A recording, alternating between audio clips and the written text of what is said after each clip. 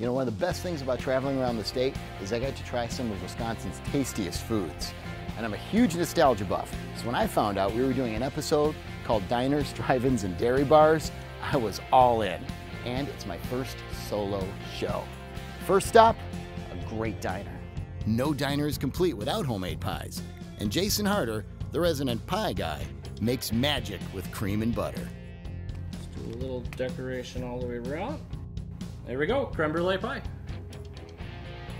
The 50s and 60s are eras defined by fast food and fast cars. Drive-ins with car hops, diners with jukeboxes, and ice cream parlors with sweet treats like sundaes, cones, and floats. Over the years, these iconic hangouts have continued to offer a comfortable place to sit, gather with friends, and fill your stomach with comfort food. One of the best things about the drive-in here in Grantsburg is that it's a drive-in and it's a diner. Today, I'm dining in. The atmosphere screams 50s rock and roll. Records dot the walls and take you back to poodle skirts and leather jackets. Every Thursday night in the summer, Wayne's is transformed into a hot rod haven where classic cars and classic food are served in style. I don't know how I get mixed up into these things. All right, here we go. Hey!